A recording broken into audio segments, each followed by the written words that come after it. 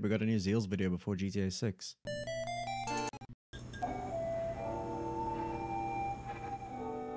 Everyone and their mothers made this video, and now you can add me to that list. We're ranking Akatsuki members. I am only doing the main 10 members we see in the story. So no Taka, no Orochimaru, no any other people really. And starting at number 10, we have Mr. Black and White, Mr. Michael Jackson, Zetsu. Zetsu is a very unique case within the Akatsuki, as he is a solo operative, i.e. he has no partner and is not part of a team. He specializes and excels in stealthy infiltration, reconnaissance, and information gathering. This is because of his ability to phase through solid objects. A good example of this is during the 5 Kage Summit, where he successfully infiltrates the summit, which was attended by some of the strongest shinobi in the story at the time, including R with the Byakugan and a member of the Yamanaka clan. Beyond reconnaissance, he is also Pain's messenger. He's basically what Hermes is to Zeus, but to Pain. And that's kind of Zetsu in a nutshell. He doesn't have the most insane combat abilities, and that's why he's 10th on the list. As we saw in the war, the white parts of Zetsu are pretty fragile when hit with enough force. And then on top of that, Zetsu has 2 personalities, which lead to internal conflicts and poor decision making within battles. In 9th place, we have one half of the zombie squad, Hidan. Hidan achieved a form of immortality through what is said to be a religion, but we don't know if that's truly the case or not. Could be an innate ability that Hidan has. Hidan wields a triple-bladed scythe and is pretty good at it. He's also one of the most agile members of the Akatsuki. His main technique is basically him using his opponent's blood to turn himself into a human voodoo doll for his opponent, and then stabbing the shit out of himself till his opponent dies, as we saw with Asuma. Rest in peace, big guy. As I said, he is extremely agile and he has great reflexes and pretty decent speed. Pair that with his very psychotic and dark personality and you have a pretty formidable opponent. But he is still 9th on the list because he is kind of a one-trick pony. He doesn't have any traditional ninjutsu that he can use, and he is pretty reliant on having Kakuzu as a partner. I think Kakuzu was not present during the battle with Asuma. Hidan would have definitely lost, considering his head got chopped off. Also, I feel like Hidan is probably the only member of the Akatsuki that would have lost to Shikamaru. Even though that whole scene was sick as fuck, I think Hidan is pretty much the only guy that would have lost there. And maybe Zetsu. Zetsu's smarter than Hidan, so not sure. But yeah, 9th place for Hidan. In 8th place, we have the youngest member of the Akatsuki, the maniacal art student, Deidara. Deidara had the explosion release Kekkei Genkai, which gave him a variety of attacks. And let's take a look at them. His most commonly used attack was C1. Basically, this is when he molded creatures like birds and spiders, launched them at opponents, and blew them up. Next up is C2 Dragon. It's basically when he created a pretty large clay dragon that spewed C1 creatures out of its mouth instead of breathing fire like a normal dragon would. Next, we have C3, which is when Deidara creates a large statue out of explosive clay and basically sets off a pretty big explosion, potentially big enough to wipe out an entire village. Next up is potentially his most popular attack, C4. This is when he creates a large clay version of himself that explodes and releases hundreds and thousands, probably millions of microscopic bombs that his opponent then inhales and gets destroyed on a cellular level. His opponent, that is. Unless it's Sasuke. For some reason, Sasuke had enough plot armor to protect himself from that attack. And then C0, its name, I don't know if I can say. No. If that's bleeped out, then I'll call it Unalive Yourself Art. This is basically when Deidara turned himself into a bomb and blew himself up. with a cataclysmic explosion. That just means a really big explosion. Sorry for sounding pretentious. Now, those attacks were super powerful, and they led to some pretty big feats. His best feat, in my opinion, is defeating and capturing Gaara, the Jinchuriki of the One Tail. What makes it so impressive is that obviously Gaara was a Jinchuriki, but he was also in the Hidden Sand Village, which basically gave him an unlimited amount of sand to fight Datara with, and somehow he still lost. I mean, he did have to protect the village, so it makes sense. But still, impressive feat for Datara. Another one is that he captured Isobu the Three Tails with relative ease. And then I know this is a loss on his official record, but the fight with Sasuke, he should have won. As I mentioned, Sasuke had insane plot armor that kept him alive. And I think that's a moral victory for Datara. But there is a reason that Datara is 8th, and those are down to some of his weaknesses. His reliance on long-range attacks can make him pretty vulnerable in close combat situations. His only real close combat attack that he has is his unalive yourself attack, which obviously just kills him and his opponent, so that's a stalemate. And a bigger weakness is he has a finite amount of clay, and once he runs out in his reservoir, he is way less effective in battle. In 7th place, we have, and this may be a contentious one, in 7th we have Sasori. Now, I wrote a really nice piece about Sasori's backstory, and too lazy to recite it, or to try and remember it is going to take way too many tries, so I'm just going to read it to you. Sasori's story within the Akatsuki is one of the most tragic. Deprived of love and emotion since childhood due to the ravages of war, he navigates a lonely path. Losing his parents in the Third Great Ninja War leaves him isolated. Even abandoned by his grandmother Chiyo, Sasori's safe haven becomes the puppet workshop, where his experiments escalate to crafting human puppets from corpses, including his own parents.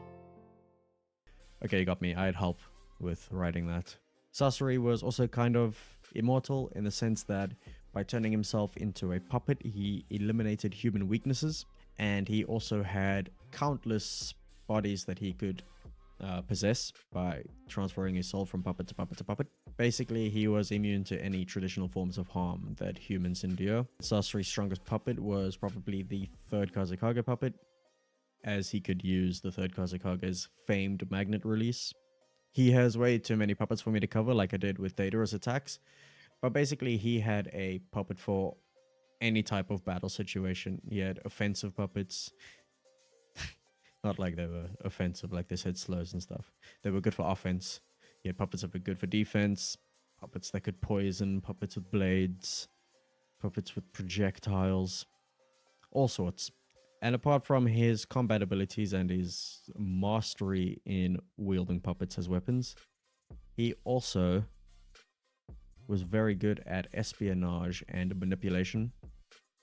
And he basically had spies all over the world in different organizations and governments and villages working for him. And basically the way he did this was he used memory concealing manipulative sand technique. Memory concealing manipulative sand technique. That sucks to say. Basically how this works is he conceals someone's mind. It makes them forget that they are working for him and that they're loyal to him. And then they go on and do their thing, go work their way up through the government some way or within an organization, gather secrets and intel. And then when he needs the information from them, he just releases the technique and they're super loyal to him without forgetting what they've done and still maintaining their current job role. I feel like there was a way more streamlined way to say all of that, but you know what I mean. An example of this is when they infiltrate the Hidden Sand Village to capture Gaara. He releases the technique on Yura, I want to say. That's his name.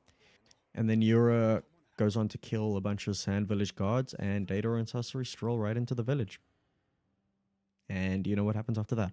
Sasori did have his own weaknesses, and that is why he is not higher up on the list. His over-reliance on puppets sometimes left him vulnerable in close combat situations, especially with a quicker opponent. And then his second weakness is once his opponents identified weaknesses within his puppets, they could pretty easily be destroyed, like we saw against Sakura and Chio. But still, he is a very respectable 7th. In 6th place, we have somewhat of a hot take, I think.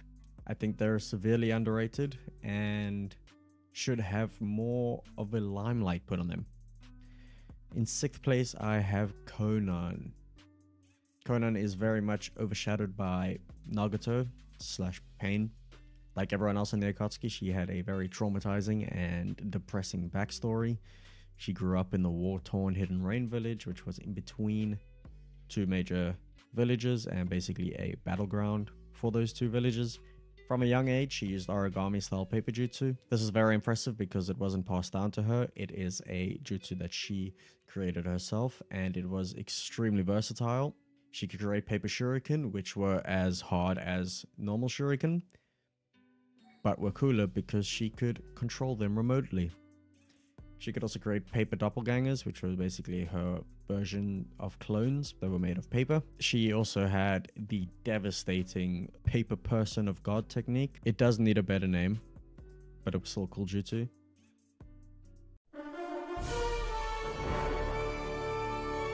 This was the jutsu she used on Obito when she used roughly 600 billion explosive tags. Her main jutsu was Dance of the Shikigami. This is basically when she turned herself into lots of pieces of paper that could be used as explosive tags, or she could use to shoot as projectiles that could pierce her opponents. But the coolest thing about it is it was immune to the Sharingan. Her camouflage was so good that not even Obito's Sharingan could see it. And then she had some other abilities like insane regenerative abilities. She was also very skilled in tracking. She would send paper butterflies after people she was tracking. She could envelop her opponents in countless sheets of paper and choke them and suffocate them to death, basically in a paper coffin.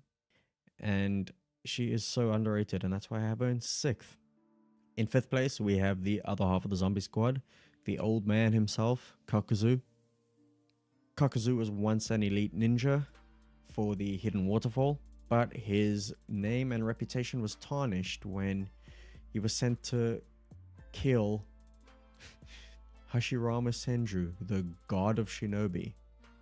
Somehow, the village elders expected him to be able to pull off that insane feat and wanted to execute him when he failed to defeat the strongest ninja we have ever seen, apart from the main character and his rival. Fucking nuts. Kakuzu managed to escape this punishment and killed the village elders, and went on his merry way to become a bounty hunter. But though he loves money, he also liked to pick up a little thing called human hearts. I know, kind of fucked. He was able to do this because of a technique called Earth Grudge, which basically meant his body was made of these tentacle-like things that allowed him, or enabled him, to steal and store up to 5 hearts. Each heart would increase his power level and his lifespan, and he could use whatever chakra nature and jutsu the person with that heart possessed. So by the time we see him in the show, he has a heart for water, earth, fire, wind, and lightning. Basically all 5 chakra natures. He could also use the masks on his back to basically turn each chakra nature into its own being that was attached to him. These beings were almost like puppets, but they were independent and more sentient. And they were strong, as we saw in the fight against Kakashi and Choji and Shikamaru and Ino. As cool as these beings were, they were also a bit of a weakness for Kakuzu, because the masks were literally targets on his back. If someone destroyed one of the masks, he would lose a lot of his power. And also, because his masked beings were attached to him like puppets almost, if someone was able to sever one of his tentacles or tendrils, the heart/mask puppet thing would be lifeless and stagnant until he could reconnect with them. So a very strong 5th place for Kakuzu. In 4th place, we have the tailless tailed beast, Kisame.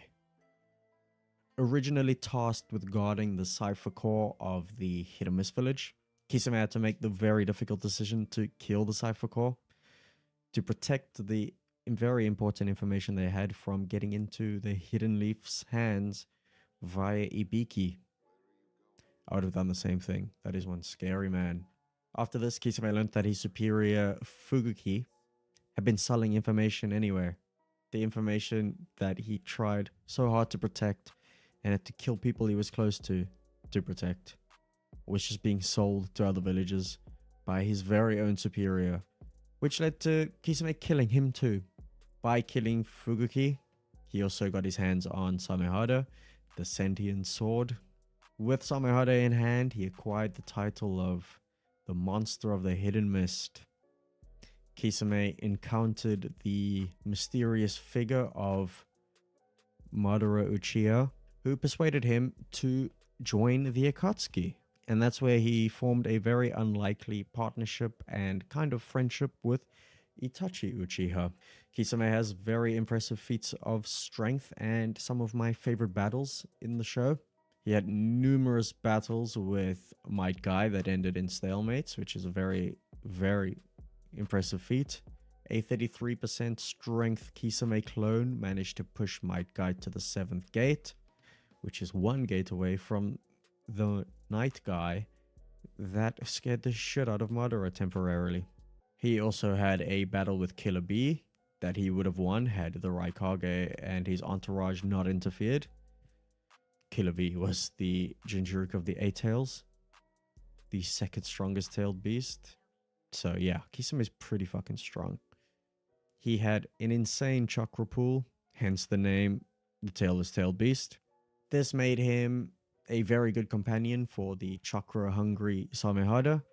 Samehada would only let people with huge chakra reserves wield it, people like Kisame and Killer Bee. And because of Samehada, Kisame also had the ability to drain chakra from his opponents. This was a very unfair ability considering the amount of chakra he already had. All this chakra he possessed and Samehada's thirst for chakra was kind of a weakness though, in the sense that it led to a longer charge time for Samehada, which would leave Kisame a bit more vulnerable. Not much of a weakness when you've got someone that's strong. Hence why he's 4th. He is literally the best of the rest. The strongest guy that doesn't have some crazy dojutsu hacks, basically. In 3rd place, I wonder who it could be. It's a fan favorite. It's Itachi Uchiha. I am not going to cover his backstory because everybody knows it, but a quick summary. He was a sick prodigy of a kid, and he became an Anbu member. He then had to slaughter his whole clan to stop them from rebelling against the Leaf and causing all-out war. And yeah, joined the Akatsuki off the back of that. Itachi had some of the coolest feats ever. Some of the most insane feats. Let's take a look at them.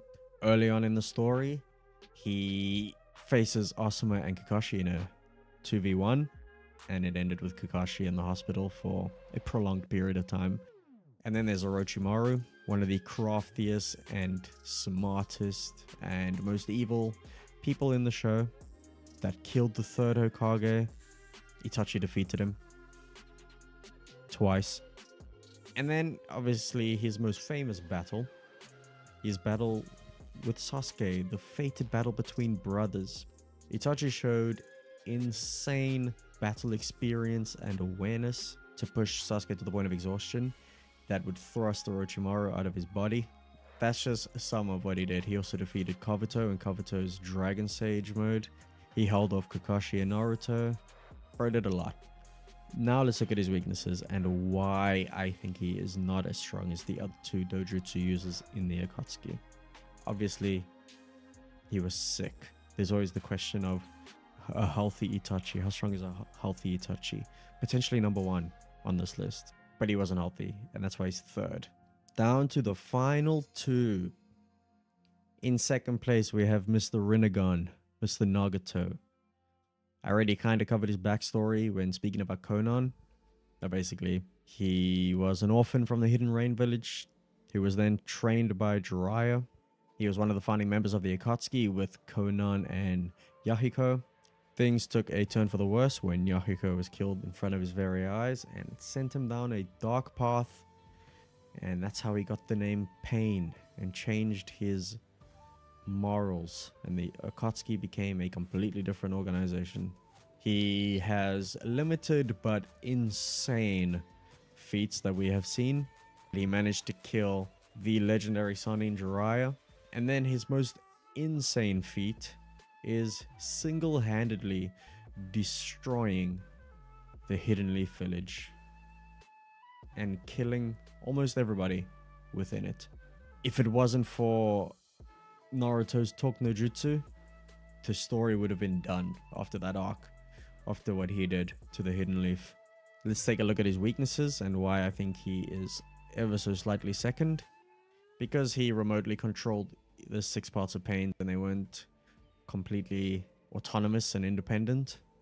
If his link to them was severed, it would leave them vulnerable, just like Kakuzu's mask puppet things. And his second weakness, and probably his biggest weakness, is even though he wasn't Uzumaki with an insane chakra pool, using the Renegon to control 6 parts of pain was very chakra intensive and left him susceptible to exhaustion.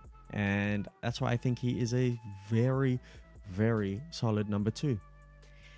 And finally, number 1, and I'm sure you would have got this through process of elimination, the forgotten Uchiha, Obito Uchiha.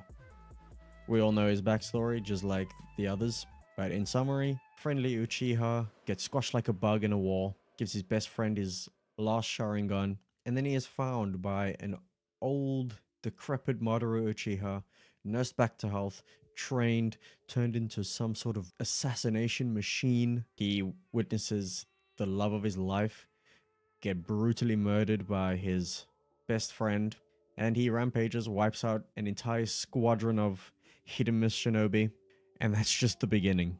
He had immense power. He was able to control the Nine Tails and let it rampage on the Hidden Leaf Village. He held his own against the 4th Hokage, Minato, and even tanked a very powerful Rasengan in one of the sickest scenes ever. His mastery of Kamui left him virtually untouchable. Very few people figured out how it worked, Minato being one of the only few.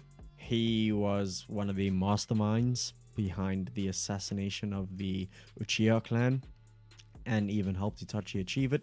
He put the 3rd Mizukage under Genjutsu and basically turned the Hidden Mist Village into the Bloody Mist Village. And that was not even him at his strongest. We saw in the war arc, he became the 10 Tails Jinchuriki, got the nickname Jubito, and he had so much power and chakra when he was the 10 Tails Jinchuriki that he was a threat to the entire allied shinobi force.